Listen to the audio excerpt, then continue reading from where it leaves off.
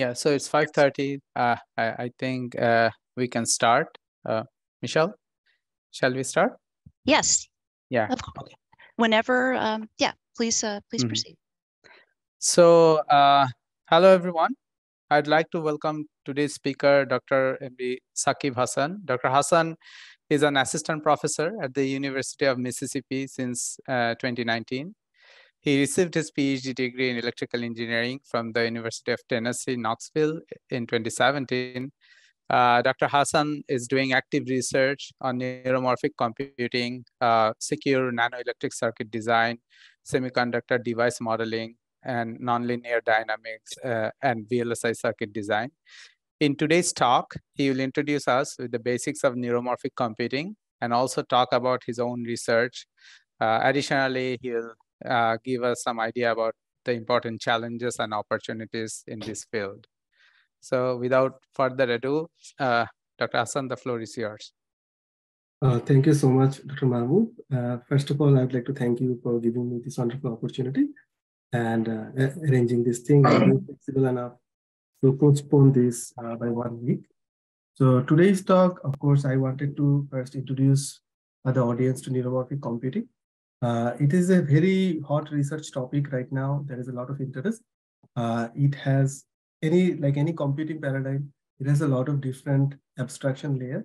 So covering everything in details is beyond the scope of a 1 hour talk. So I will try to give a summary talk, but I am going to come at this from my background. So it might be different from someone who is coming from a more computer science or algorithmic background. So given that, so let me start with this thing. We have a lot of slides. So since I have a lot of slides and those slides can contain a lot of information, one thing I would first like to make clear is that what I expect my audience is that I'm not assuming anything. So I'm assuming that it would be a wide-ranging audience. So sometimes I can go over something which seems very basic, and sometimes it feels like I'm going over things too fast. So the reason I'm organizing the talk this way is that Dr. Mahmood told me that this will be recorded and this will be uploaded. So the idea of the slides is that I'm not expecting you to follow the slides, all the slides and all the information. You don't actually need to. It might be overwhelming actually. Better, you can take it like a podcast. So if you just follow what I'm saying and kind of follow the story, I think then you will get the big picture, and that's what I'm getting. Now, the reason I'm putting all this information in the slides is that it will be recorded, and I'll also provide the slides with all the resources. So if you find this topic interesting and any of the subfield you want to explore more detail, then you can go into the slides. And so please try to follow this more as a podcast, follow what I'm saying, and I think that will be good enough. And I think it will be more enjoyable time. Okay, so with that, let me start with the topic. So first, I'm going to talk about, before starting with neuromorphic computing, I'll talk about computing in general. So what kind of computing we are currently doing. So you guys probably, most of you are familiar with this, that computing is a huge thing. It has changed the world in the last 70, 80 years, especially with the great pioneers like von Neumann and Turing. The idea of computation became more rigorous. With Shannon, the idea of information became more rigorous. And then we had this wonderful jackpot. We hit the jackpot, we came up with the transistor, and then things getting started miniaturized. And now we have almost unbelievable computing power at our hands. Sometimes maybe we take it for granted. This is amazing, the way this field has emerged. I would be as daring to say that it has never happened in the history of humankind with any other technology. And I'm not saying that because it's my field. I think this is objectively true, and not because electrical and computer engineers or computer scientists are more smarter than other fields of engineering. I think we got lucky. We really got lucky with this, some of these things. But of course, there are a great deal of ingeniousness went into this. So I first want the audience to appreciate what happened with the computing revolution. So any computing system, the kind of computing system that we use nowadays, mostly digital, mostly VLSI, von Neumann-based system, it's not possible to work with billions of transistors that we have in a single chip. So we use abstraction layers, and this is the kind of figure people use. So at the very low level, if you follow my, if you follow my cursor pointer, at the very low level, there is the device. which actually does the computation. So that's the transistor, let's say in our case, MOSFET or CMOS, which is the most common device. Even below that, there is the material. So most popular is silicon, but of course you can use other materials. So people have to, some people work on this field. They develop the materials and the device and characterize it. On top of that, there is a circuit. So you combine some of these devices to build useful circuit. It can be digital circuit, it can be analog circuit. In the digital domain, it can be logic circuit or arithmetic circuit.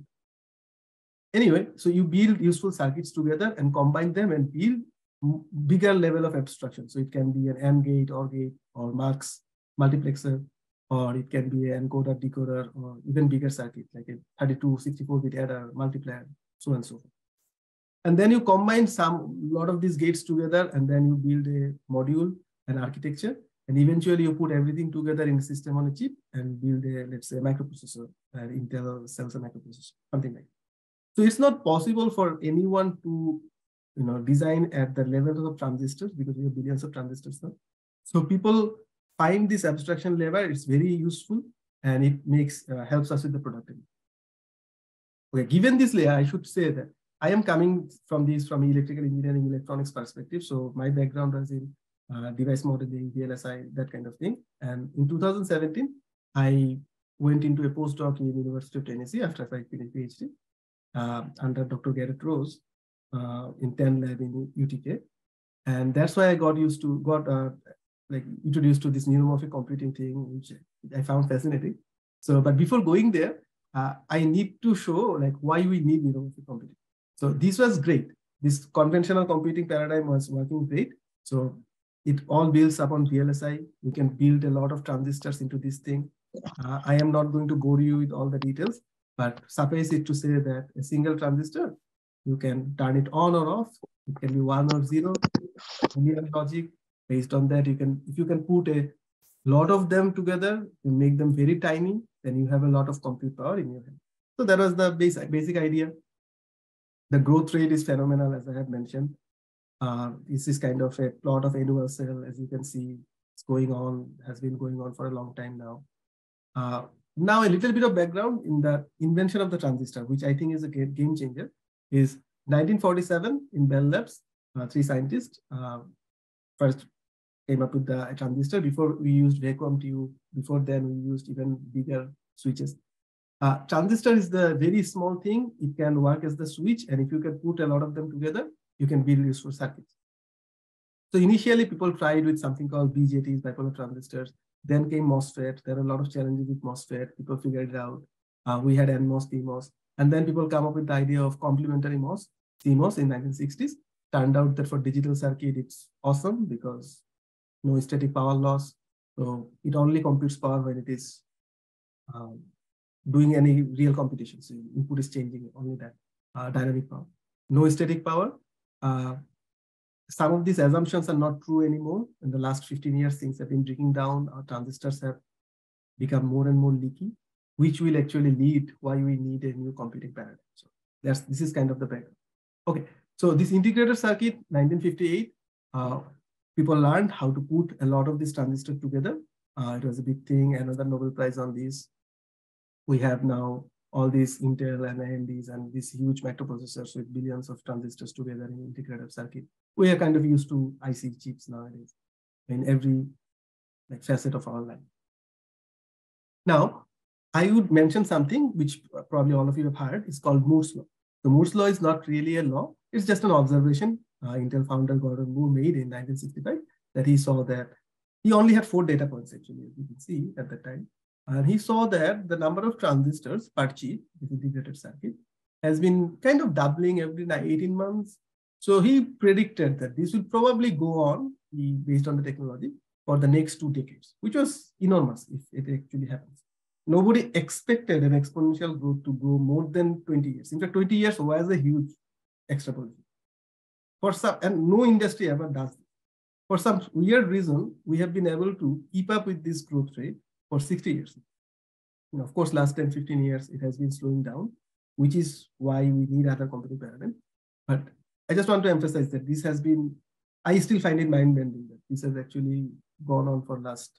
So just to give an example, like the big thing in 1971 was the Intel microprocessor, commercial microprocessor. It was a huge thing. Like we have 2,300 switches, 2,300 switches, transistors in a chip.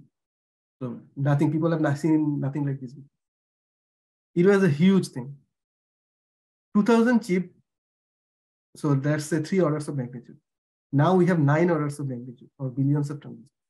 So we have increased the number of switches by 6 orders of magnitude from 1971 to now. So let's say 50 years, which is, and I don't have much word for this, like very surprising. I mean, no field has grown like this. Anyway, so sometimes what happens is that when you have a field which is growing so fast, people kind of get used to it. And nowadays, everybody expects that every 2 years, everything will be double, this Moore's law thing. So you'll have more transistors in a chip. So transistor compute cost will be less. You'll have more compute power, more memory and everything. And people kind of expect that every 2 years, this will happen. If that does not happen, people get impatient. But actually, the fact that this has been happening for last 56 years, that is the miracle, not the fact that it has been slowing down in the last 10, 15 years, I think. So Moore's law has been going great. So this is showing for 40 years trend. So it's a semi-log plot. So linear in semi-log means that exponential growth. So you're, I think, all familiar with this kind of thing. So it was all great. The feature size, which means the minimum length of transistor that you can make, has been going down exponentially as well. So let's say in 1970, it was 10 micrometer, which was a huge thing, huge technological innovation in 1970. In fact, micrometer itself is very, very small. Now our standard has gone so high that now if Intel makes 2 extra years to make 1 generation leap, we get impatient and it's difficult to stay in the business. So that's how much things have changed. So started at 10 micrometer. So now people are making 10 nanometer. I think TSMC is also making 7 nanometer. Global is also, I think, doing. It's difficult to keep track of all these technology nodes because every 2-3 years they come up with a new thing. But I think we are roughly hovering around 10 nanometer, 7 nanometer.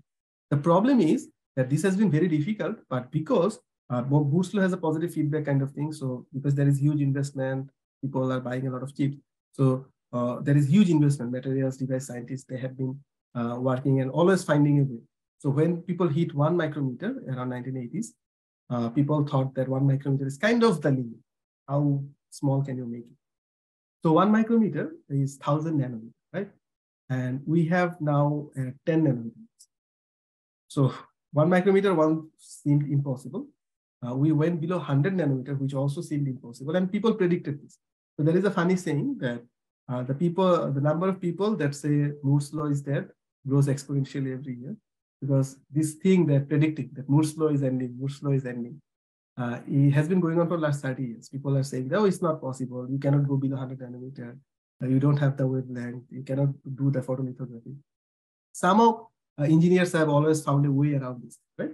So, and people kind of, I think, got complacent a little bit. There will be creative engineers who find a way around it. However, things have become really difficult under 90 microsystems, 90 and especially under 65, 45 nanometer thing. First of all, the transistor, our conventional physics of transistor, the way it works has become it has become leaky. So the main advantage of CMOS is that the static power loss is almost zero. It's not true anymore. It works with something called electrostatic control. And for this talk, it's difficult to control it when the length becomes. So there are some non-ideal effects that become prominent. Also, when you go into that kind of 10 nanometer, 7 nanometers, there a lot of quantum effect. So de Broglie wavelength, you are getting close to that. A lot of quantum effects become prominent. So tunneling and other non-idealities become bad for your circuit. So we have been facing a lot of issues. So nowadays, going from one technology node to another technology node is a huge investment. So the fabrication facilities that we have shrinked and shrinked. And now we only have a handful of fabrication facilities who can make this modern day 14 nanometer, 10 nanometer technology. So there is TSMC, of course, the big giant now. And of course, Intel still makes their own chips, and there is Samsung and Global. I think IBM makes some chips, but very few. Okay, so there is a lot of security and US government, everybody. So they passed the CHIPS Act recently. So want to make onshore chips and all that. So there is this huge problem with scaling down. I mean, it is still going on, but it has been slowing down. and there is a lot of problems people are facing. I personally think, again, I might be proven wrong, but I personally think that this time around, we are actually in a real bind. It's not like the previous era, where it was a technological problem. Like, how can you make below 100 nanometer? Below 5 nanometer, making a good transistor using the physics that we are using now for MOSFET or FinFET nowadays, I don't think how it's possible. Maybe again, it's from naive perspective, maybe, but I don't think. I think this time this is real. I think this time Moore's law is actually ending, and we should prepare for it. So the implication of Moore's law is that even if you don't make any changes in the software, in the computation, and everything remains the same. Just because transistors are becoming half and half size, you will get double and double of power. Of course, computer architects have been doing great work, and software engineers and algorithmic work. But even if you don't do anything, just because of Moore's law, computation power has been going down. I don't think we can rely on this for, maybe it will go on for next 10 decades, albeit slower. But I think right now, we need to look into alternative way of doing things. So this is how I actually got into this thing.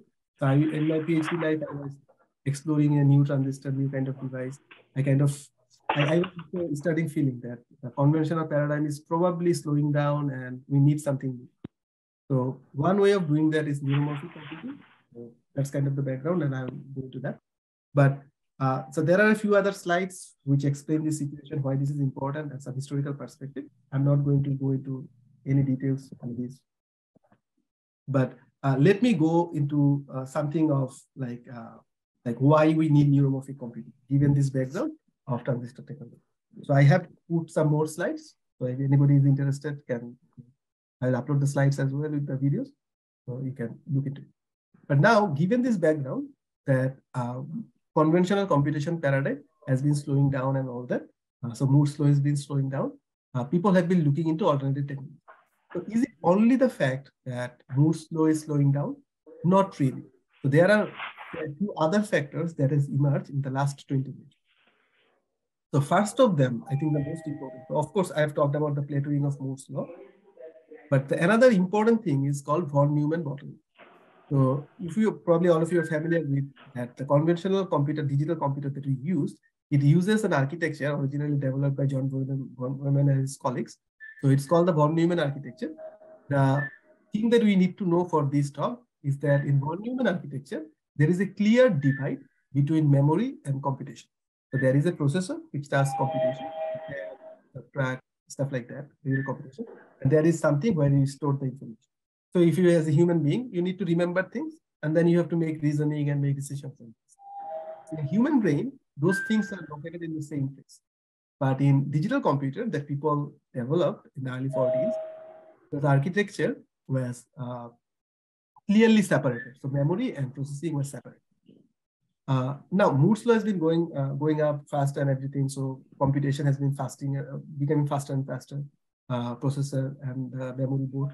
However, memory has not been becoming as fast as the computation. Processor has been becoming. So there is a huge bottleneck now. So what is happening is actually counterintuitive. Most of the time, digital computer currently takes to solve a problem is not really doing the actual computation. It's going back and forth between memory and the processor. So this is called the von Neumann bottleneck. So people have been trying to come around, like, how can you solve this? How can you improve the memory? And there has been great work on this. But this is the fundamental problem of the architecture. Again, it's not about like deep implementation. Like the architecture itself is like this. And von Neumann and the early pioneers like Alan Turing, they were always looking into human brain and trying to inspire. They knew that there is another way of doing this. But we started with this thing. It is simple to understand. And with Moore's law exponentially growing, we did not have to worry about these things that much. Starting from 2005, this became really prominent. People starting becoming more noticing this more. Another reason that happened is 2005, 2006, we started hitting something called a power. So this is sometimes called the memory wall, von Neumann wall. There is another wall that we are hitting, which is called the power wall. So this is the third point that I'm saying. So power wall, again, the details is a little bit more subtle, but for this talk's purpose, so what is happening is that when you do the scaling, this Moore's law thing, making transistors smaller and smaller, there is something called Dennard scaling. So it's pioneered by Dennard. So it means that, yes, transistors become smaller. So you can pack more of them into the same area. but also they become faster because electron has to travel less. And also the power of this thing also goes down. So the overall power density remains the same. So the chip does not become too hot. So this is, again, that's why I'm saying that I think we hit a jackpot in this technology, because usually it never happens. If you make a change, there are usually trade-offs.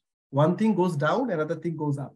This is one of those cases in Moore's law where transistor become scale is smaller.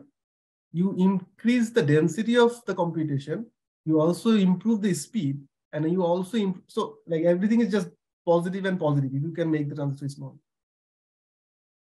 So right now, around 2000, what problem we had is that when you go below 100 nanometer, it's very difficult to scale everything down.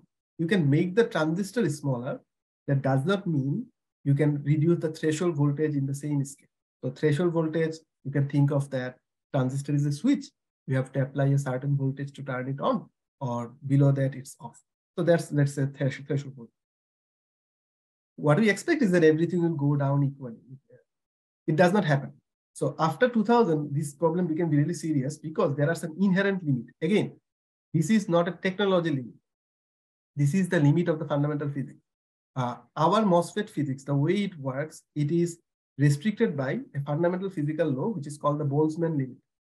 So in this particular physics, the sub-threshold swing, so when you make the transistor off, you go below threshold, the minimum you can achieve is 60 millivolt per decade, which means that if you want to reduce the current by a decade, which means 10 times, you have to reduce the voltage by 60 millivolt, at least. No real transistor achieves this ideal thing. Is the best one maybe 90, 100, something like that. You can do some double gate thing to improve this. But let's say the best possible case, 60 millivolt per decade. To distinguish a good 1 and 0, have the noise immunity, which was the huge thing why digital won over analog. You need to have a good distinction between 1s and 0.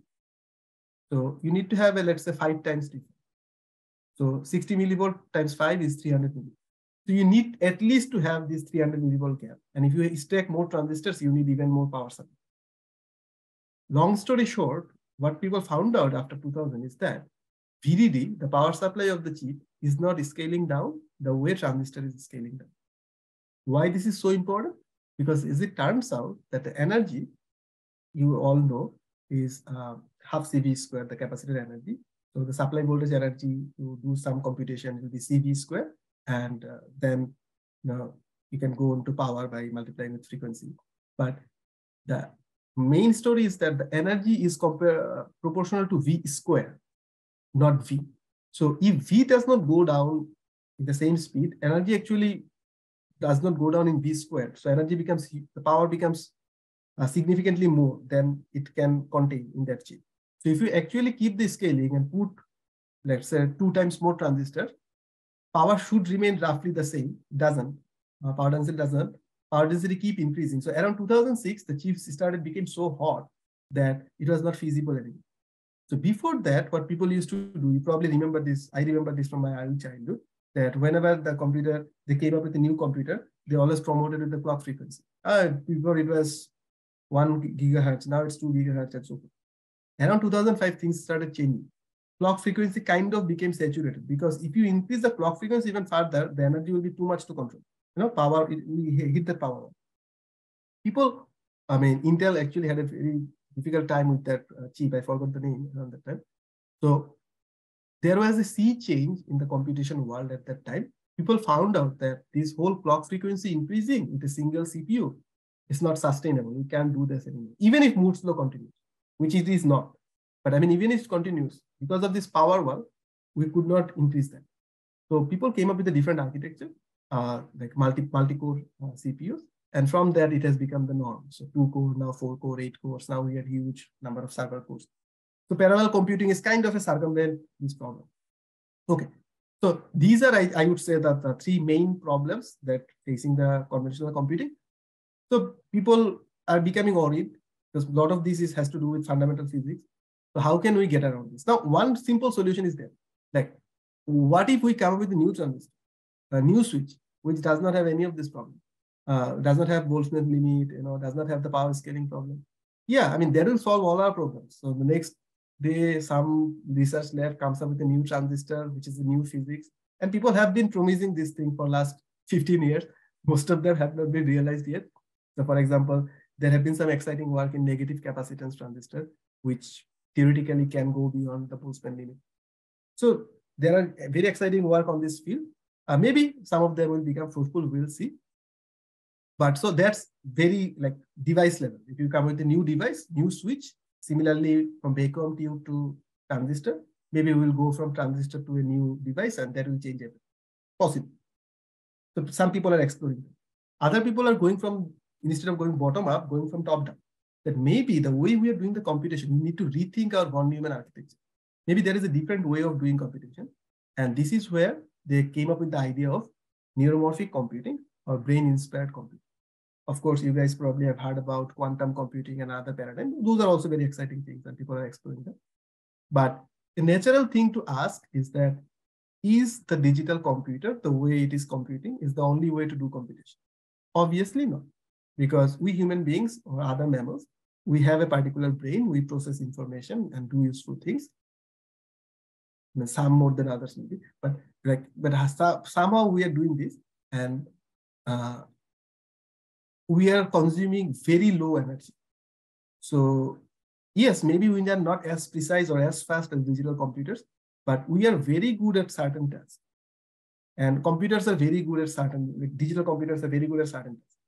So maybe for some of these tasks like natural language processing or image processing, where evolution over millions of years have prepared these organisms, this brain, to solve this problem very efficiently, very low energy cost. Maybe we can learn something from that and build a modern day computer, which is a very different architecture. It's not like a von Neumann architecture where memory and processing is separate. It's more like brain, organism's brain, where things are co-located. It consumes very low energy, has a very different algorithm and architecture of computation. And maybe then we can come up with new devices which will enable this new technology. So it's more from a top-down approach to this. But I mean, to do this, I want to emphasize one figure that I just mentioned before, that to do this, again, we are trying to do something very ambitious. We are coming up with a new computation paradigm, and it will have similar abstraction layer like this one, like the convolutional layer. So some people will work on the device, materials and device. Some will work on circuit, some will work architecture, some with algorithm and application software, which is not shown here. Same thing with neuromorphic computing. So it's not possible for me to cover all of them in any detail, and I'm not qualified actually to talk about all of these things. I work on a certain particular level of this aspect, but I will try to cover at least everything to pique your interest so that you can explore which subfield you are into. Anyway, so this is the main interest, brain-inspired computing, but there are some other interests. So something very interesting happened around 2010, I think all of us are familiar with, is that this artificial intelligence boom. Artificial intelligence has been happening for a long time. People have been exploring from many bodies. Neural network is also not new. The main algorithms, even the backpropagation, 80s, 90s, people knew this. It was not the most popular one because we did not have enough data and it did not have enough computation power. Brings back us to Moore's law. Actually, what happened is that because of Moore's law, exponential increase of compute power and the availability of data, in 2000, the famous LXNet paper, George Hinton's group, they showed this deep neural network, best performance compared to the conventional machine learning algorithm. So neural network became the rage and still is a huge thing. ChatGPT nowadays, everybody's talking about this. So neural network is, of course, okay, again, neural network is a brain-inspired computation. And some people, when people talk about neuromorphic computing, some people also include conventional neural network, like deep neural network or convolutional neural network. I will beg to differ a little bit, but this is a good application. So there are many people who would actually include this as part of neuromorphic computing as well. So efficient implementation of neural network, because neural network is by nature parallel. So if we want to implement that in our sequential computer, it takes a lot of energy. It is also not very efficient. And that's why actually they had to wait until 2010 when GPUs are available and they have these people who can almost magically program these GPUs to do this thing.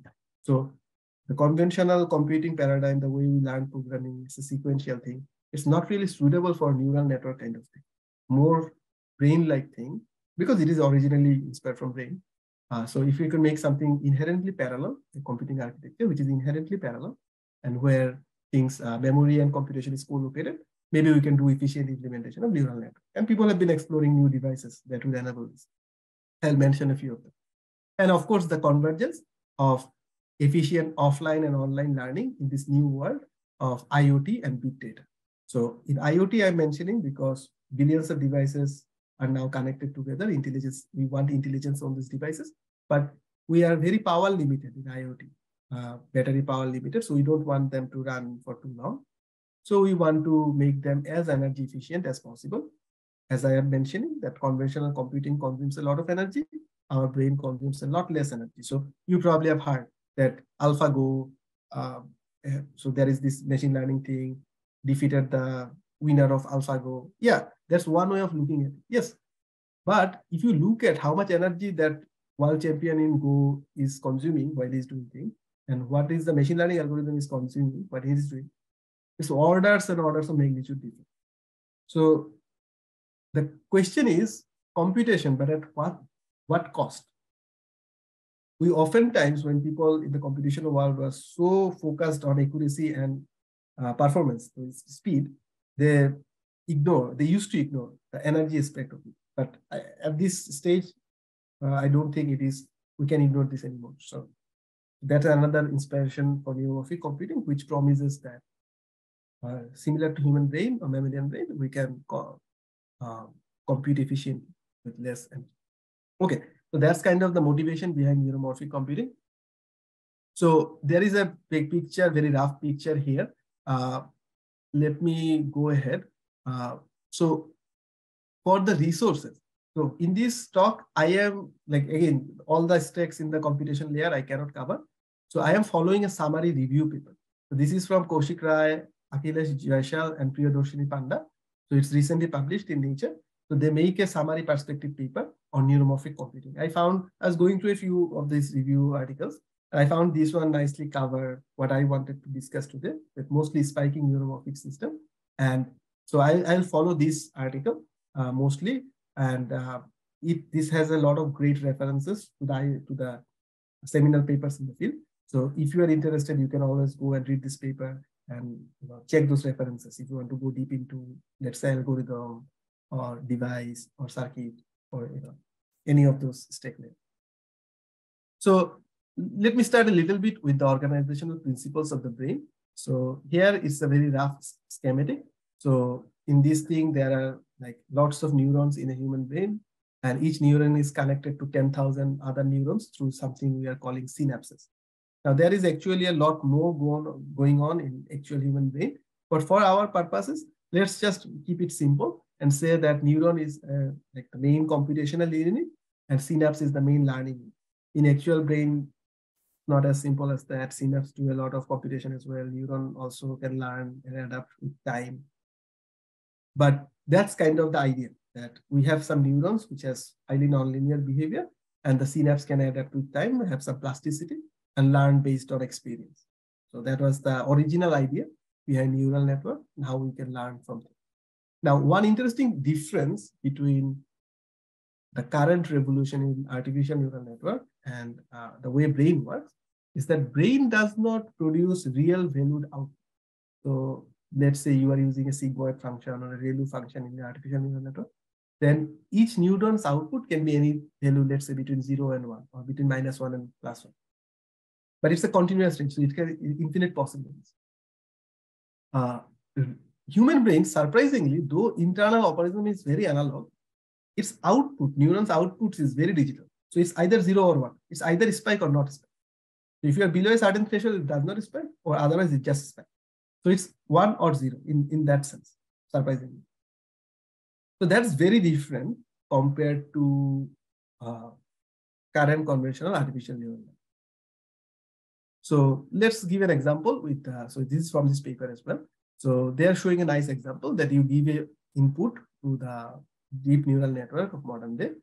So there are a lot of layers, hidden layers, and each of them has certain functions. So initially, let's say we extract the low level features, then mid level features, then the high level features, and eventually you make the correction. Normal current days state of the art networks are huge. There are a lot of hidden layers, a lot of computation going on. They are very accurate. They're also pretty fast nowadays. But the training cost is, if you think about the energy computation, that is significant. Also the inference. If you actually want to deploy this thing, you have to actually have these weights, and all of them are doing some computations. There is a significant cost, but yes, the performance is great. The main thing is that we have a good algorithm for learning. So the original backpropagation algorithm from Rumelhart and Hinton, and of course it has been updated and improved since then. So that means that because our neurons is a abstraction from actual neurons, so the original people, they were inspired from neural network. That's why it's deep neural network. But their neurons is different. Why is it not spiking? Why it is a sigmoid function or a value function? Because they wanted non-linearity, but not completely discontinuous, like 0 to 1, abrupt, discontinuous non-linearity. This kind of hard non-linearity, if you have it, it's not differentiable. And the whole gradient descent depends on the fact that the cost function objective, you have to be differentiable. So because we have a good algorithm, we can train this thing. Yes, it might take energy, it might take time of all that, but at least there is a solid algorithm that we know we can use and train this thing. That's a big challenge in spiking the world. Because spiking world, our mathematics is based on calculus and linear algebra that we are using here, and especially calculus, which is very fundamental, the way we describe the world. It works very well with this kind of continuous function. So when we face this kind of abrupt discontinuity, our math, we struggle, like how to explain right. So the algorithm, we still don't have a solid algorithm that we can use to train spiking neural network, which is a huge challenge. So this is a picture of from the same paper, the silicon computing ecosystem. We have talked about this a little bit. So in the lower level, we have the MOS transistor, we build them, make a CPU engine, there is a memory hierarchy, and then you have maybe cloud-based servers of CPUs and GPUs, and you build on this thing. Now, what is the difference between what is the difference between this thing and the thing? So first of all is that segregation of computation and the memory, von Neumann bottleneck. And in brain, the synapses and neuron, they are co-located computing instruments. So that's the big difference. We've already mentioned this. Another thing is that in brain, there is a three-dimensional connectivity, because it's a three-dimensional structure. In conventional silicon, connections are in 2 dimensions. So it's a plane, and then there are multiple planes. So in modern high processors, there might be 10 or 100 metal layers, but each of them are 2-layer, and then you interconnect them through wire. It's not possible. At least we still don't have the technology to create completely 3D connection, sparse, arbitrary connection through like brain. And there is something very surprising about brain.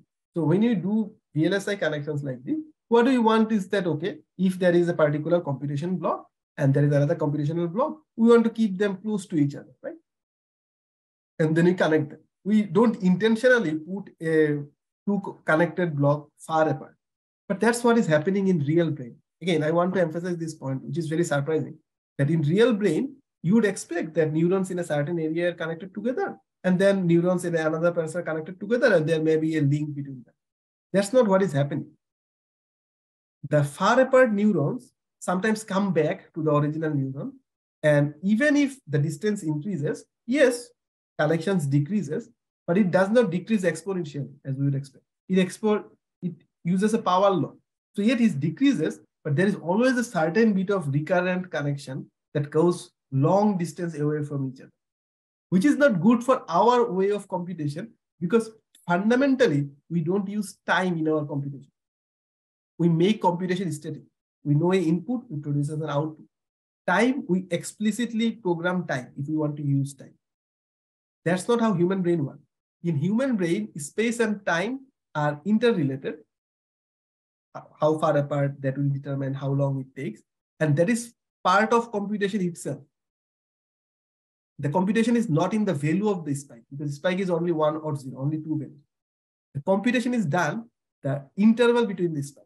So the timing interval between them, which is fundamentally different from the way we perceive, or at least we have been doing computation. So that creates a lot of architectural and algorithmic challenges there. So we have not yet figured out, obviously, how brain works, very complicated system, but also it's a challenge for neuromorphic engineers. How can we design an algorithm that will work with this kind of system? Another problem is that brain is inherently stochastic. Again, what we think in our world is a problem actually is a strength in brain. So in digital computer, originally people use analog circuit, op-amps and stuff to compute things, but eventually everybody moved towards digital. Why? Analog is of course more computationally powerful. The problem is noise. Analog is not as immune to noise as digital systems. So eventually everybody, most of the technology is now digital. Computation is at least digital. So we think of stochasticity, anything random, as bad. We want to build absolutely deterministic system. If anything is not absolutely deterministic, we consider that a bug in the. It turns out, and we are not yet sure how it's actually happening, but it turns out that stochasticity is actually a feature in human brain. At least it turns out that that's why evolution has done it this way.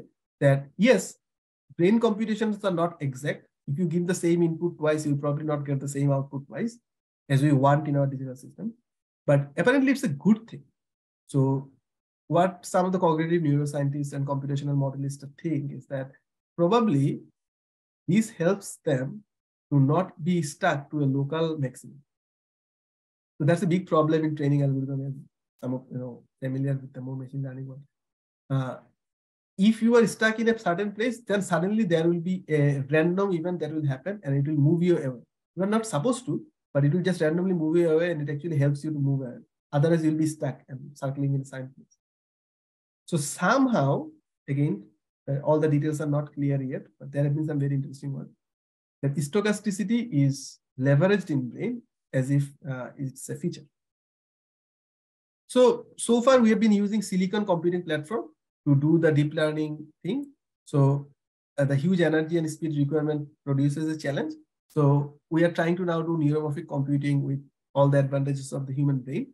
So let me just show a little bit of timeline. Again, all the details I'm not going to go towards this, but in 1940s to 1960s, people first idea of what is a spiking neuron. Hodgkin-Huxley had a famous model of neuron, which is the very realistic model. And also during the same time, in the silicon world, we have been making big breakthrough. The transistors were invented, von Neumanns were making the first computers. 1970s, 1980s was also great time for artificial intelligence. It started greatly.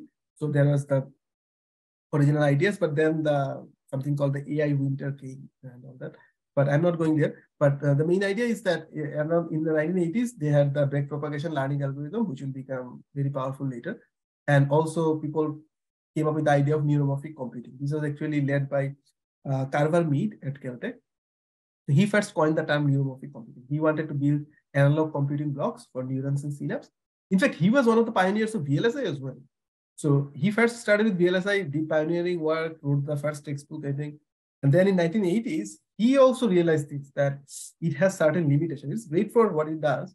It has certain limitations. So he started exploring this brain-like computation paradigm, neuromorphic computing. He named this neuromorphic computing. Also, a little unnoticed work in 1971, Leon Chua, a theoretician at University of California, Berkeley, he proposed that there is actually a fourth fundamental element from axiomatic principle which should exist, called memory state. And he developed this in 1976 with his student as well.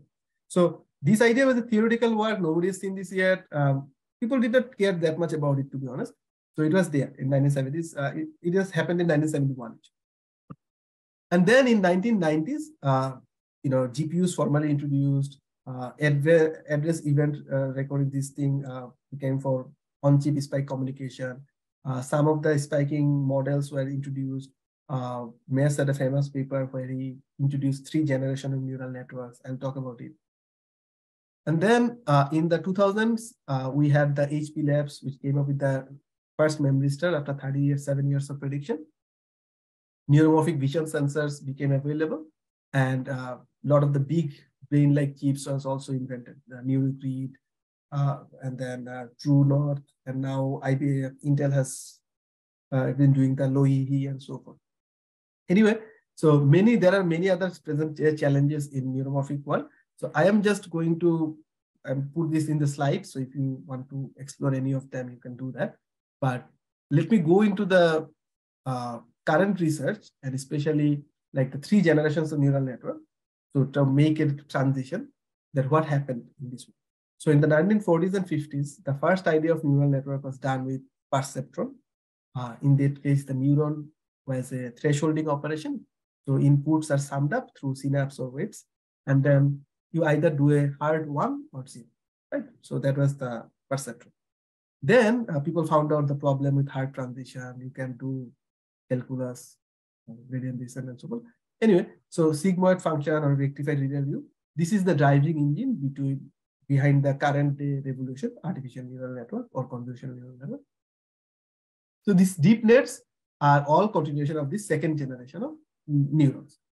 And the third generation of neuron is these spiking neurons, which are more brain-like. So there are quite a few varieties. I will show one at least. So for example, in spiking neural network, this third generation computing, by the way, this is not my nomenclature. This is from a seminal paper by Mass. I'll put the link here as well. So he was saying that this third generation of spiking neural network. So let's look at this example. So inputs are not continuous time value. It's either 1 or 0. Information is actually encoded in the time interval between inputs. So let's say this is the input layer and the inputs are coming, and thus neurons are producing some output, the input neurons. They are going through a bunch of weights. So input 1 is going through weight 1, W1. Input 2 is going to W2. You can think of this W1, W2, W3 as synaptic string. You can learn these, you can modify these. And based on that, it determines how much it will contribute to the next neuron. So in the literature, they will call the first layer pre-neuron and the second layer post-neuron. And the connection is the synapse. So every synapse will have a pre-neuron and a post-neuron. Now, in the neuron, the operation that is happening is first of all a summing operation. All the inputs are summed. And then a thresholding operation. You make a decision. So there is a threshold value. If you go behind this threshold, this post-neuron produces an output spike, and that may connect to the next layer of neuron, right? And this is a feed-forward architecture. So inputs to outputs, left to right. But in actual neural network in human brain, there is a lot of recurrent connection. Again, most of the revolution and the learning method that was developed for artificial neural network, it was based on feed-forward. And then, of course, people understood that recurrent neural network is important. But recurrent neural network is a much more difficult beast because it's a dynamical system.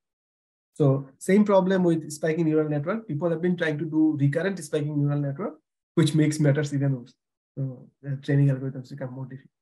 But let me show a little bit of how a neuron looks like. So when a spike comes up, the membrane potential of the neuron goes up, and then there is no spike, it goes down, decays. And then again, a spike comes and it goes up, goes down, and so forth. Once there is enough number of spikes come in a quick interval, you can reach the threshold. And once you reach the threshold, voila, you have the green post spike. So that's kind of the idea. This is what is happening. After spike happens, neuron kind of goes through a sleep mode for a while. It's called the refractory period. So during this time, even if input signal comes, it does not integrate the input signal. It does not care. It's just in complete hibernation. After this refractory period, it again starts integrating the input. So you can think of human as well. So if you so right now I'm talking for a long time. So probably initially you are kind of going a little bit, listening, into getting interested. But after a while, you are now probably, getting like, how long will this continue? So this is your refractory period. So at this time, you are not taking in any input. You're probably zooming out. And then maybe after 5 minutes, you feel like, oh, maybe I can listen again. And then you get interested again. So what spiking neural network people are trying to do is that they are trying to see that, well, we know from cognitive neuroscientists that human brains, neurons have this functionality. In artificial neural network, we are not doing any of this. We have a simple nonlinearity, continuous function, do differentiation, gradient descent, learn this thing, work great. But maybe the reason evolution came up with this is maybe all these things are not just there for random purpose. maybe there is some computational purpose why they exist. So can we learn something from this and implement them in our spiking neuron? So that's kind of the idea. Now, I am grossly overestimated my time apparently. So I am already 50 minutes down the road. So Dr. Mahbub, are you here? Yeah. So how long? Yeah, you have, I mean, 6:30 is our cutoff time. Yeah. Cutoff time. And after that, is there a discussion? Yeah, I mean, if you have time and if the audience will stay, I don't know. Okay, I would like to have at least some, like, allow the audience to ask some questions. So, okay, sure. In the next 10 minutes, I'm going to wrap it up. So basically, what are the challenges and opportunities in this field? I'm going to mention them. So SNNs are behind the deep learning network, to be honest. Like most learning tasks, spiking neural network is still not as accurate as current state of the art data. Okay, so that's one problem. Another problem is the data availability. Most of the data, the form they are in, they are not in spiking format. So we are still taking static image, continuous time, continuous data value, and we encode that as spike. So that's another big problem. Another big problem is the learning algorithm, as I have been referring. So how can you come up with a learning algorithm for spiking one, given the problems of hard threshold, non-differentiability, and also recurrent neural, all that. So one way people have been trying is that people are doing conversion. So first they do a deep learning network, train it, then they convert the deep neural network to spiking neural network, where the inputs are converted into spikes and outputs are converted into spikes. There are rescaling and normalizing methods that people have been developing. So far, this has given the best result. The problem is that, of course, this is not the real deal, because this is not the real learning algorithm. We are kind of avoiding the problem. Also, the reason we want to do spiking neural network is to avoid that energy cost and high speed and good latency. Unfortunately, this whole conversion mechanism solves the problem, but then the final network does not have those energy efficiency anymore. I mean, they're much worse compared to what spiking neural network can do.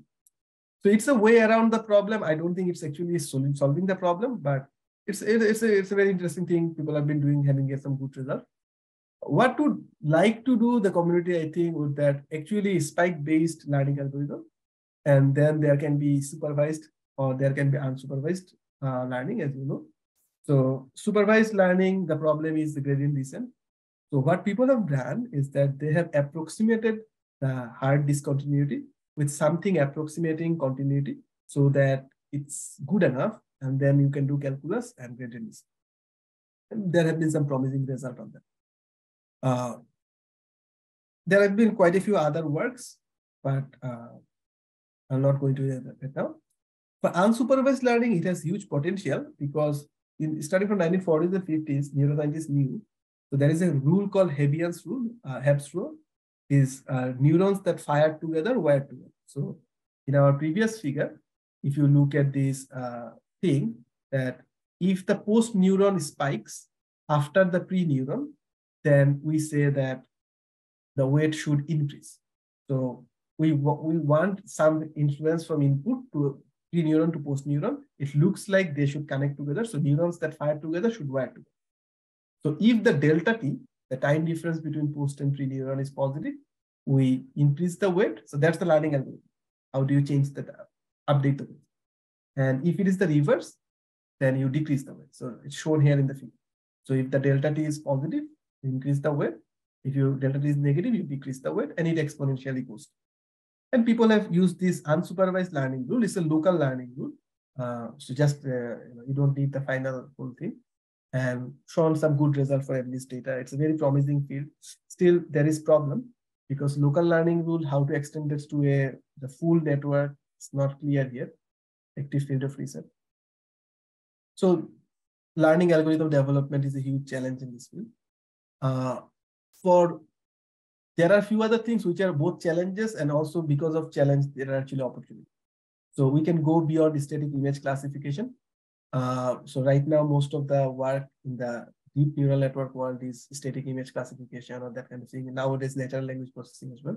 So most SSN work has been benchmarked with static image classification.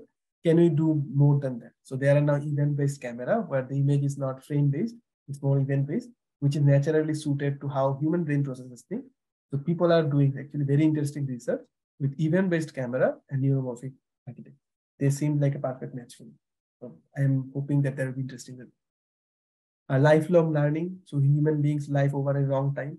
So that's a big challenge. Maybe neural network, spike neural network can help with that. We also forget things, and there has been some interesting work in neural network, SNN field, that how forgetting is actually helpful, and how can you avoid what is called catastrophic forgetting in the DNN world. How can we learn with fewer data? So this has been a big problem. In fact, the pioneers like interns and they all talk about this, that when a child learns, they learn. So our ChatGPT is learning language and showing some apparently good results, but it is training on a huge amount of data set, huge computation power. It's unlikely that a human child learns a language with so much labeled data. It definitely doesn't. So obviously something else is going on, learning with fewer data. Can we do something better like neuroscience connection? This is purely science-oriented people. That can we learn more about actually human brain? Of course, that's fascinating in its own right, even if it does not have any computation. Hardware development with device circuit co-design. So the transistor, the building block, was the revolution. Can we come up with new circuits and devices that are like perfectly suitable for this neural network or implementation? So memristors, phase change memory, magnetic RAM. People have been proposing these emerging devices that are perfectly suited for this new paradigm. Big brain chips like Intel Lohi, IBM TrueNOT, and all these things people are developing. So billions of neurons, millions of neurons, billions of synapses. Asynchronous address event representation, or AER. So our conventional computers are digital. They have a synchronous. Synchronous means that it has a global clock, and every clock cycle it does something. But human brain does not work like that. There is not a global clock in our brain. So it is local calculation, and there is asynchronous communication. So whenever an event happens, there is something. So in neuromorphic computing, what we ideally want to do is not have a global clock, instead event-based communication. There will be sparse connection and much less energy. So when there is no event, there is no energy. In conventional digital computer, you can't do that. Every time there is a clock, whenever you do something or not do something, and because transistors have become leaky, you're always consuming some power, even if you are not doing anything. But asynchronous design is much more difficult. There is the challenge, and as well as the opportunity. A network on chip, how can you connect them? People have been proposing interesting way to do the communication. In fact, there has been some exciting work using optoelectronic calculation. So the computation will be done on silicon or maybe superconducting devices, or the NIST is doing this actually. So some highly computationally efficient platform, but then the communication, data communication will not be through wires, but instead through optoelectronics, some photonics thing. So amazing things can happen in that field, I personally think.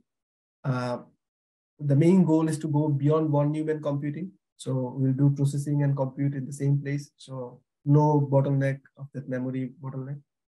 Non-volatile technology have been revolutionary. So I talked about memristor. So 2008, first experimental demonstration of memristor. And since then, in the last 10 years, 10, 15 years, there have been plenty of groups who have proposed new devices. Still not matured, but hopefully we'll go there pretty soon. And then there is the mixed signal analog computing. How can you build good neurons and synapses that can do this thing? A memory strip dot product engine. So the fundamental linear algebra operation in this thing is matrix vector multiplication. So you can build crossbars with memristors and do this using physics. So what actually happens is that Ohm's law does the multiplication and Kirchhoff's current law does the addition. So you don't have to explicitly do multiplication or addition like you have to do in a digital computer. The inherent device physics of this device do this computation for you. The problem is they are analog, so not as accurate or robust as the digital design. So then you need to do algorithm hardware co-design so that even when there is variation in your analog circuit, your algorithm will work, which is a huge challenge. People are working on it. Another thing is stochasticity, probabilistic. So there has been Boltzmann machine, Hopfield network. people have been trying to see the probabilistic, how can you include probability and stochasticity into algorithm. Some interesting results there as well. And of course, hybrid design. So you have silicon and other new heterogeneous devices and combine them together in a system. So that's kind of this thing. After that, I was supposed to go into my own research. Unfortunately, I will not have time to do that. But so I have been working on a niche field in neuromorphic computing, evolutionary optimization for spiking neural network. I worked on that for 2 years as a postdoc. And then for last 3.5 years, we've been developing with my collaborator, Dr. Joseph Nazim in Penn State University.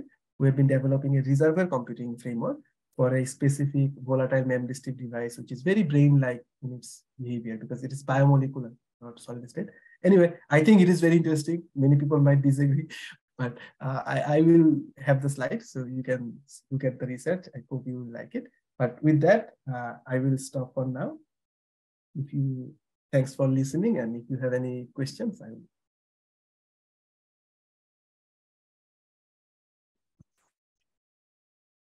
Thanks a lot, Dr. Hasan. So yeah, if there is any question from the audience, feel free to unmute and ask.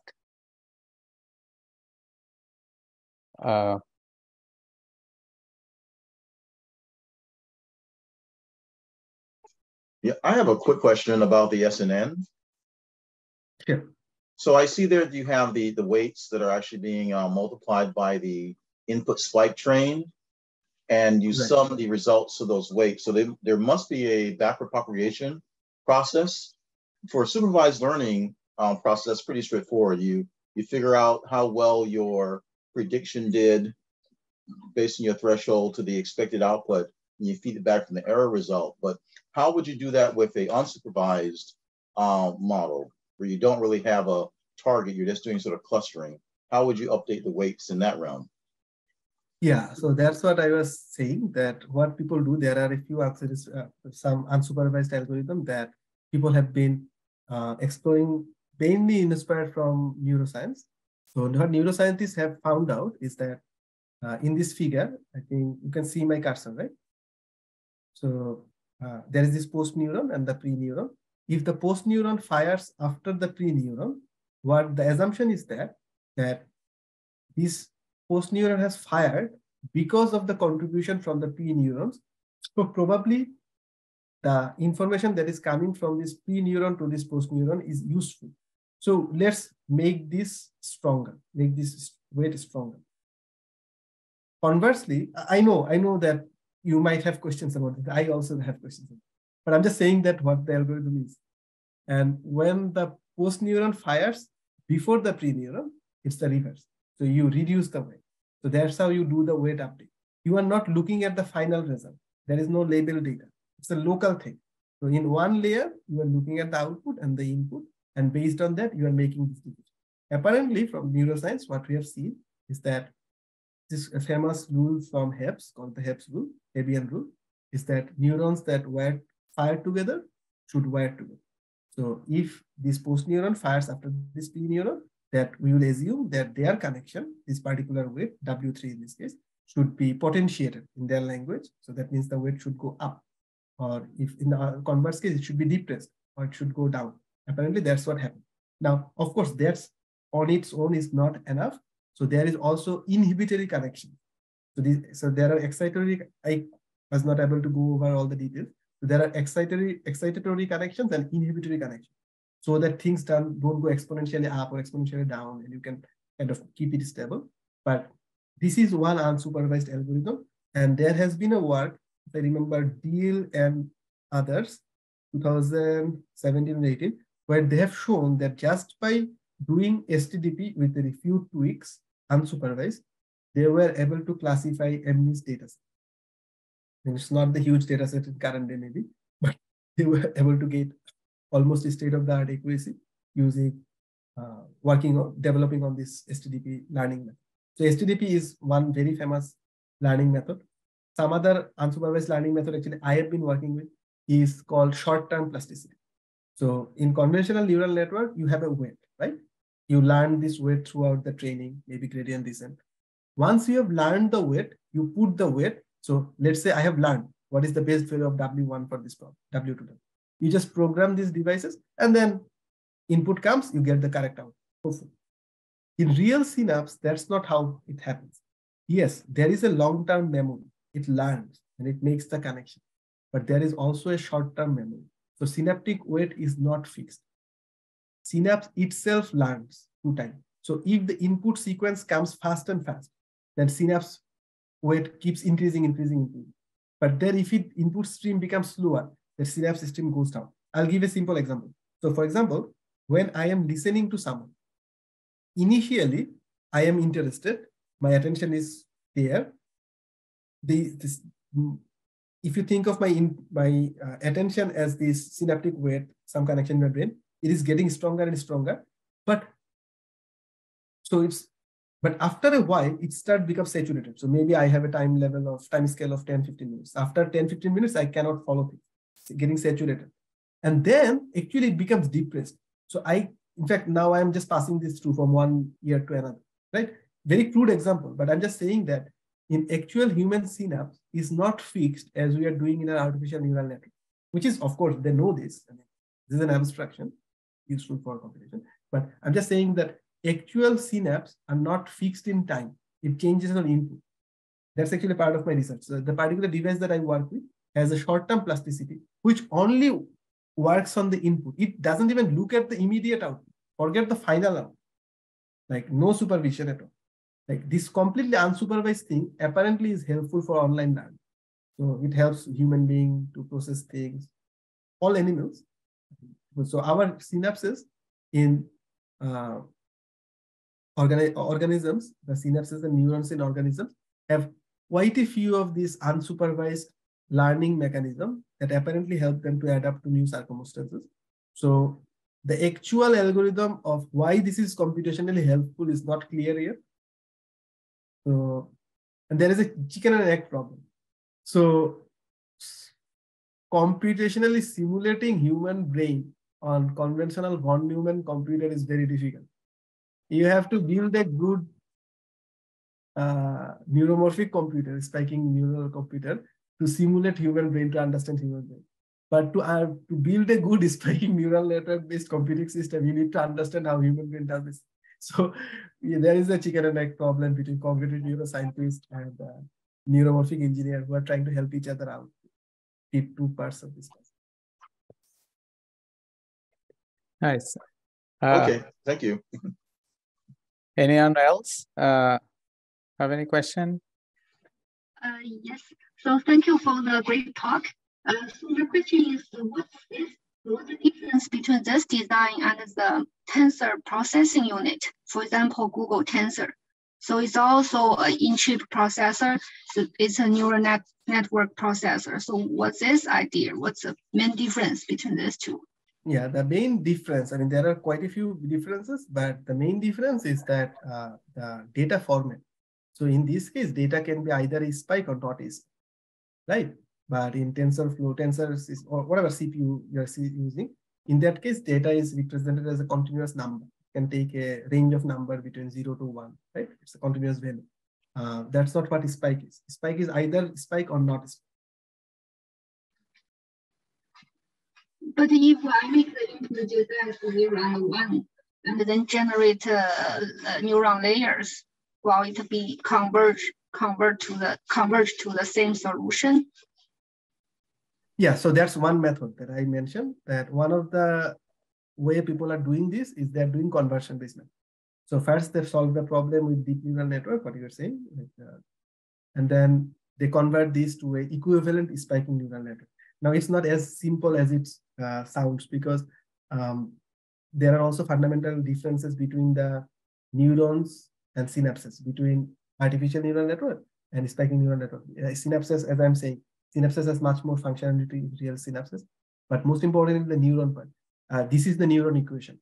This is the simplest neuron equation, leaky integrated file. Actual neurons, if you look at Hodgkin-Huxley neuron, these are three-dimensional ordinary differential equation with 3-state variables, or even more than that. So pretty complex dynamics with a very discontinuous thresholding, which is the problem for the calculus and radialism. So converting from this neural network architecture, though superficially it looks very similar, because of this two main difference, that the neuron block is very different. Synaptic block also can be slightly different. And because of the spike nature compared to the real valued nature, makes the conversion also very challenging. But this has been, I think, the most advanced. So people have made the best result so far with this conversion. However, it does not take the best advantage of spiking neural network. So the final network that you get, it actually produces good accuracy, but the main promise of spiking neural network was that low energy, efficient computation. These circuits are actually becomes huge and consume a lot of power. So I think personally, I mean, people might disagree. I personally think that our goal should be to come up with an algorithm that is for spike based. It is a difficult problem, but an algorithm which is for spike based, and it can be supervised, it can be unsupervised. Both are separate problems, to work on that, but something that is natively designed for spike based neural network. That way, we will get the best possible advantage out of this system.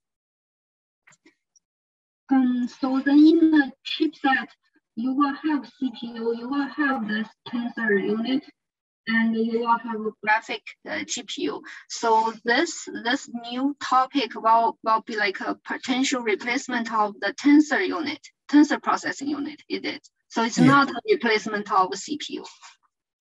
No. Okay. No. So personally speaking, I don't think that it will replace all computation. I still think that what we have done in digital computer, it is actually very good for certain things. So if you are doing math operation, let's say, right? I think you actually want deterministic, always same input, same output, that kind of one, right? You don't want to, but there are lots of real life activities. So if you want to build a general intelligence, right? So something which is artificial general intelligence, which is kind of the holy grail of artificial. So someone who can not just do one thing very well.